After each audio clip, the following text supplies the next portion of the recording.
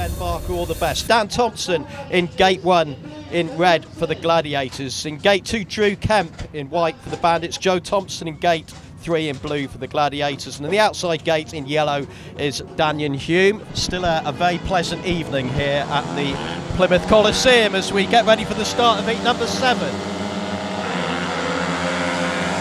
That's a great gate there from Joe Thompson, with Drew Kemp in second place.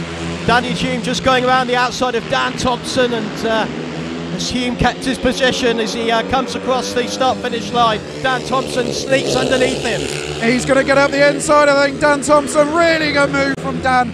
He tried it first of all on bends 3 and 4, but he gets it done there at the start of lap number 2. Joe Thompson looking good out in front, but he can't take it easy because Drew Kemp's fired up.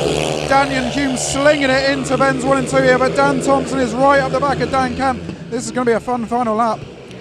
Certainly is. You could throw a blanket over these 4 at the moment. They're very close together.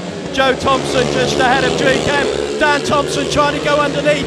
Drew Kemp is going around that first and second bend, but Kemp sticking to that inside line, and it looks like he's going to hold his position there.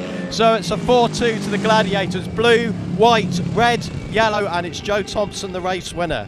54.26 the winning time for Joe Thompson in blue. Second in white is Drew Kemp for the Bandits. Third in red, Dan Thompson for the Gladiators. Fourth in yellow, Danyon Hume.